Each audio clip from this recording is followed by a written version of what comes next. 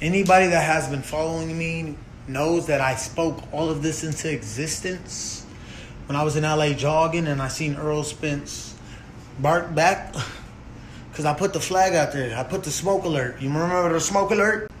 Yeah, I put that smoke alert out there and he barked back. So I said, okay. I'm about the guy, yeah. God said, that's him. So everything is prophesied. Everything I speak is truth. I speak the word of God.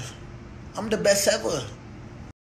I prophesied because the fight is happening. I prophesied 3rd round knockout. Maurice victoriously. I'm the real king. The real man down. The real truth. Let's get it. I'm about to dog this fighter. I would love for the fight to be in Dallas. I ain't never been to Dallas. I heard they got good food. Real good food.